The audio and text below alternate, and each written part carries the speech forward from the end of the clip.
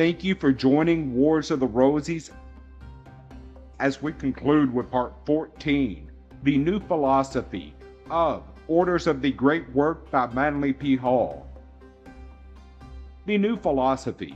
It is said that the age of modern chemistry began with Robert Boyle, 1629 through 1691. Boyle was born the year that Francis Bacon is reported to have died, and was intimately associated with the Royal Society, which was dedicated to the extension of Bacon's scientific concepts. Boyle was the seventh and youngest son of Richard, Earl of Cork, and was born in Lismore in Ireland. He received an academic education at the University of Leiden in Holland, and afterward traveled extensively in France, Switzerland, and Italy. He settled in the University of Oxford about 1657. Devoting his attention to experimental philosophy and chemistry. He frequented the Society of Virtuosi, which met in the lodgings of Dr. John Wilkins. After the restoration of King Charles II, this society was enlarged to form the Royal Society, which will be discussed in the next part of this work.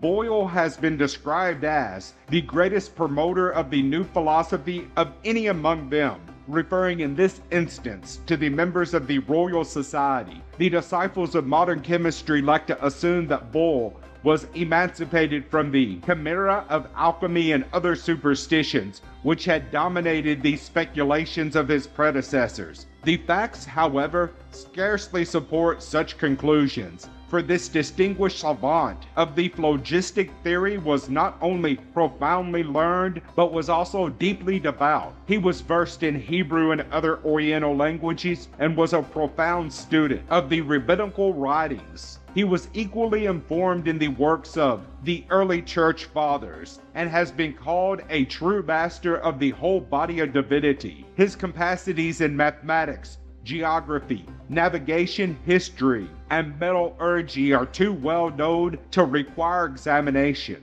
Dr. Peter Shaw was fully persuaded that Boyle believed in the possibility of the Philosopher's Stone, and that the illustrious Dr. Edmund Halley questioned Boyle directly on the subject. The chemist declared that though he thought the grand elixir was difficult to be obtained, yet he did not imagine it impossible. In the Philosophical Transactions from February 1676, there appears an article by Boyle titled An Experimental Discourse of Quicksilver Growing Hot with Gold.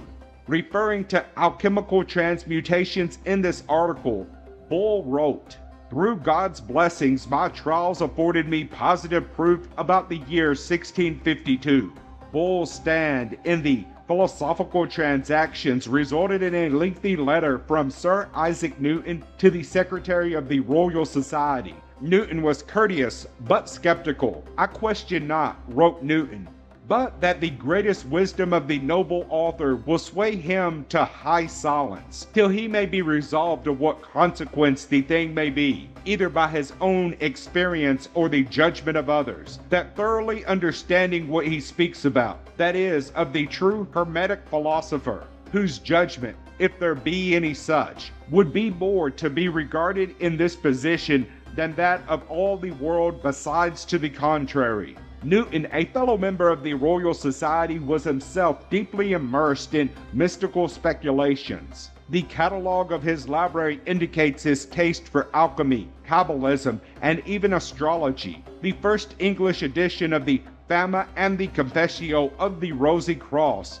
with marginal notes in Newton's autograph, was offered for sale by an English book dealer a few years ago. It is only fair, therefore, to bear in mind that the transition from alchemy to chemistry was neither rapid nor abrupt. The new philosophy of Bacon intensified the interest in scientific methods, but was not responsible for the drift towards materialism, which dominated higher learning in the 18th and 19th centuries. The material advancements in science and the social and political changes affecting the minds of men generally obscured the sublimer part of the Hermetic tradition. Alchemy ceased as a dynamic force, and the art passed from public notice. Investigation will prove, however, that the genuine exponents of the new method were also proficient in the old method.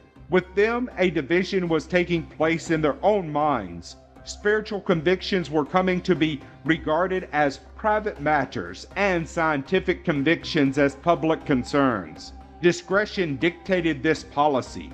The exponents of the new method were most intolerant of earlier doctrines and concepts. To be convicted of mental sympathy for the esoteric tradition was to hazard reputation and estate. It seemed more prudent, therefore, to follow the example of old Bishop Cineas of Alexandria, who conformed openly with the prevailing opinions, but remained a philosopher in the private parts of his own mind. The European adepts, fully aware of the rising tide of social changes, altered the place of their habitation, that is, the vehicle for the perpetuation of their several purposes.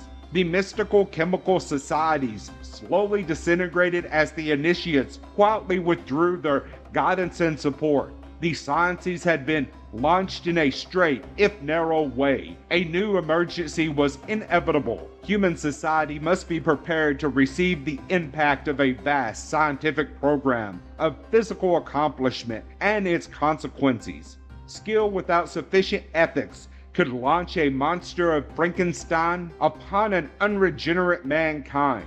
Hence, the pressing need for immediate reforms in religion, politics, and economics. Mr. Boyle had the ease and security provided by an adequate fortune. He further simplified his life by taking residence with his sister, for whom he had a deep attachment and who relieved him of all responsibility for the management of his estate. This sister, Catherine, Countess of Ranelagh, was distinguished for her attainments and the generosity of her nature. It is said that she never engaged in any enterprise except for the good of others. Through her ministration, Boyle was able to pursue his researches with no personal interruptions for some 40 years. For most scholars, however, the times were difficult and uncertain, and the advancement promised by science could not be generally enjoyed without a broad and deep program of social reformation. The adept fraternities,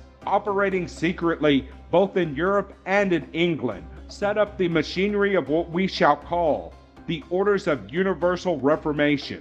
Certain outstanding intellectuals, widely separated geographically, enjoyed a simultaneous change of mind. More correctly, we should say a simultaneous change, not of the substance, but of the direction of their thinking. Most of these ethical reformers had already gained distinction as alchemists and hermetic philosophers. Many are known to have belonged to earlier secret societies. In their writings, the old symbols, emblems, and designs reoccur, but a new meaning is ascribed to each. After about 1650, the literature of alchemy consists principally of reprints from earlier works or interpretations by those attempting to penetrate the obscure symbolism. After 300 years, an interest in alchemical speculation has been revived by the finding of modern physicist and chemist Sir William Ramsay, writing in 1904 on radium and its products, said, "If these hypotheses concerning the possibility of causing the atoms of ordinary elements to absorb energy are just, then the transmutation of the elements no longer appears an idle dream. The philosopher's stone will have been discovered, and it is not beyond the bounds of possibility that it may lead to that other goal of the philosophers of the Dark Ages, the elixir vitae. The vindication of the Hermetic art is by no means unlikely. When this comes to pass, perhaps there will also be thoughtfulness for that high transmutation in the ethical sphere, which was the purpose of the Universal Reformation." Carl Jung has recognized that the symbols of alchemy are the characters of a language of the human unconscious. Through such figures, deep and abiding instincts and impulses rise to the surface of consciousness. The opening years of the 17th century brought such an emergence. Deep mystical convictions pertaining to the eternal and internal nobility of man emerged through the ancient figures and emblems. The Mutus Liber, the book without words, released a new degree of its secret meaning. The world moves, men grow, arts and sciences unfold, but the guardianship of the race must go on. Progress does not deny the old symbolism, nor does it exhaust the hidden meaning. The transmutation of metals prepared the way for the transmutation of man himself, and all the institutions which he has divested. While physical chemists seek to bind the universe to the human need, the Hermetic Adepts strive unceasingly to fit man to be a wise and faithful steward in the house of the universal mystery. Thank you for watching, and please don't forget to share, like, subscribe, and comment. And if you can, please consider donating to Wars of the Rosies. Links to PayPal and Patreon are in the description.